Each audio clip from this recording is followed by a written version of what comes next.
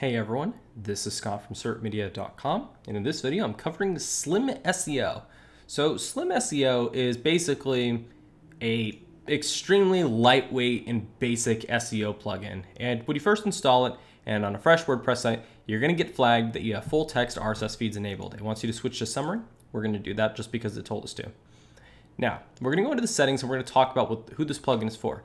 It's basically, for the lack of a better representation, it's basically the Genesis SEO functionality, but in a plugin. Genesis is a theme framework, and it's known for being very SEO friendly, has strong markup, and is very well used. I actually use it on certmedia.com, and I love the Genesis framework. It's very extendable. This basically takes the concept of it, but basically gives you the most straightforward, basic SEO settings that you couldn't mess up. The sticking point is that because it's so basic, it's supposed to be very fast. And there is a point to that. Having a fast SEO plugin is a good point of view. Yoast SEO 14, which I didn't cover on the channel, is a really good improvement on their performance by swapping all the data that Yoast uses to give you recommendations and putting into their own custom meta tables. This plugin's shtick is, well, we don't need that because we only give you what you really need. So you install this plugin. You have the general tab, which is just pasting your code on the front end. Totally fine. You can set your homepage title and meta description, and it basically just includes a check mark if you're in the recommended length. And has a character count. Honestly, very great. I love character counts, mostly because they're super easy to read. You can set your Facebook and Twitter profile image. The tools section just allows you to migrate SEO data from 3 plugins, and the Yoast SEO, All-in-One SEO, and the SEO framework. We're gonna go ahead and show you what it actually adds to the front end of the page as well. And it really isn't all that much. Hold on, let me go ahead and save my very unusual changes.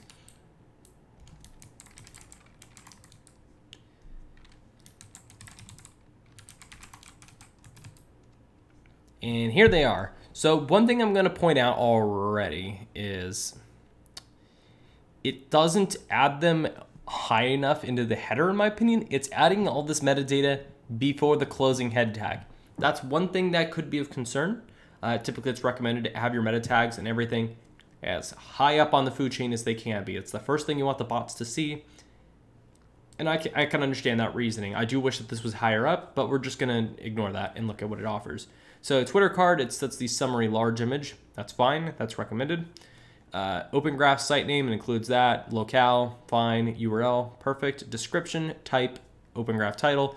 And we're gonna go ahead and add the images as well to the homepage. Not because they matter, but just because I wanna see if it adds the markup correctly. I know I used 2 different random images, but I really wanna see how the markup gets added. And yes, adds the correct image, and it correctly adds not only the image here, but the image height and width. Perfect. Great open graph implementation, and it's very basic. One thing I will note is that it's not adding the robots tags, which Yoast SEO now does. If you guys have visited a website on Yoast SEO 14, you'll notice that there's quite a few more headers now focused on Bingbot, Googlebot independently, and a lot of new tags in there. This doesn't seem to have it. I honestly think that they probably will add it. The dev looks like he's quite responsive, and this is a fairly recently updated version. So I have no hesitation that he will support it. We will go ahead now and go to the post, and we're just gonna see what I can modify on the individual post, because that's what really matters. So you come over to the search engine optimization tab, and you can basically do everything you did on the homepage. You can hide it from the search results, so setting it to no index. It includes a Twitter image, the Facebook image, meta description, and meta title, and it will automatically generate one from your content if you don't have one. So it basically takes that configuration step in Yoast SEO where you automatically generate it from the excerpt, and it just does it for you. That's fine. I actually advise that being done in Yoast SEO, and it'll spit it out saying, hey, this is what you have, and it puts it in a faded text so that way you understand you didn't write this, but this is what we're generating for you. One thing I will say is that it doesn't offer much in the realm of content recommendations. Now, some users tend to use external sources for getting the recommendations. There are some SEO, it's basically like having Yoast SEO or rank math SEO in a website or in an app, and it will analyze their text and give them their own set of suggestions. There are programs like that out there. I'm assuming that's kind of the market here because it doesn't really recommend any way for you to optimize it. And there are some things that you should be doing, including an image, making sure you're linking to another post. That is the one thing everybody forgets about. It's okay, I'm guilty of it too. And it's very important. And this doesn't offer any suggestions. It doesn't offer like a readability analysis too, which is just a bonus feature. And I do wish that it added some sort of recommendation engine. But the point of this is it's supposed to be bare bones. And it does that very well. It's basically, like I keep saying, the Genesis SEO settings in a plugin. Very fine. We're going to go to the sitemap.xml, see what we get. So we get a very simple and basic XML file, which is fine. It looks like it automatically excludes the tags, maybe? Let's see, we come over here, includes the URL and the last modified date. That's all it should do. I wish it included the image or gave some indication that it included the image, but this is fine. It works. This will get you into Google. It doesn't look like it excludes some of the common WooCommerce pages, like the cart page, for instance. Product category, it's totally fine. Loading all the categories. One thing that is a little difficult with this plugin, at least in my opinion, is removing content from index, from the sitemap. So the general consensus is if something's marked as no index, it should not be in your sitemap. I agree with that, and most people would. But things like tags are something that a lot of people abuse because they don't know how to use them correctly. A lot of people use tags as a means of slapping SEO keywords in there, but there's not a very easy way to just say, I don't want to no index, I want to no index all my tags. That functionality doesn't exist. And it looks like, at least from the way that sitemap is generated at the moment, that there is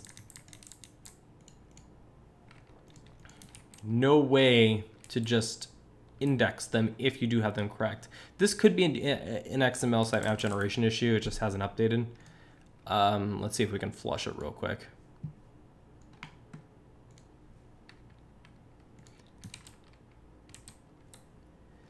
So I can't tell if it's just stuck in a transient or if it's just not adding the content that I had added. But if it does automatically no index or tells the tags, hey, that you aren't included in the sitemap file, that could be a point of issue for your website if you are actually using tags the way that they're supposed to be. But we can check right here and see.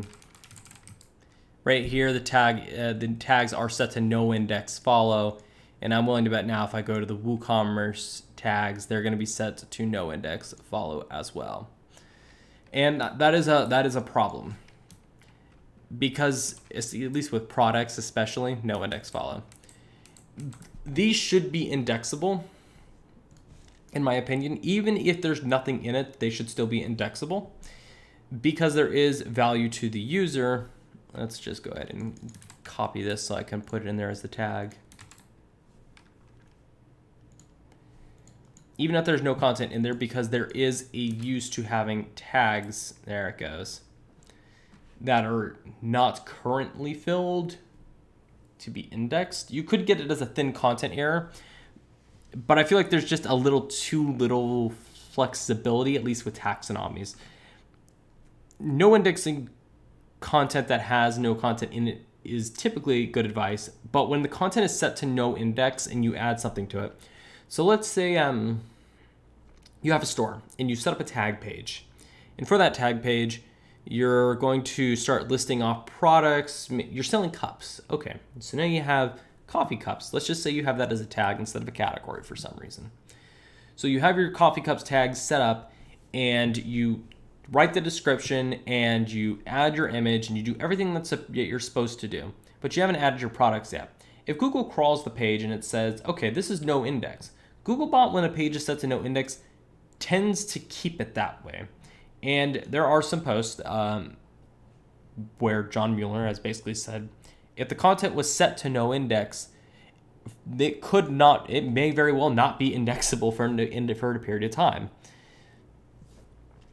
And there's not really, you're not going to get penalized for having an empty tag empty unless you're doing it excessively. So if you spin up thousands upon thousands upon thousands of tags for your store or whatever, and they're all set to no index because there's no content in them yet, that's going to cause you issues. Because then what you're doing is you're creating thin and useless content. It's the same concept of your attachment pages. If you go to your post and you don't want your images to have their own empty page, so you redirect them to the image. And that's exactly what this plugin does too. Great job on the devs in that part. So I disagree with the mentality of them automatically being set to no index, because I don't think a lot of users are creating tag pages with zero content in them. But I do think that if the content is set to no index and Googlebot tries to recrawl that, or just it's like, okay, this is no index, it could inhibit the page from being indexed as quickly as you'd like. I'm not really sure of the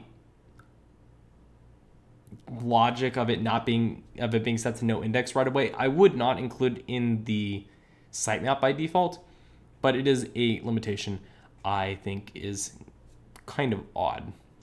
However, this plugin is great. If you're looking for just bare bones SEO and to set your open graph images, this does the job.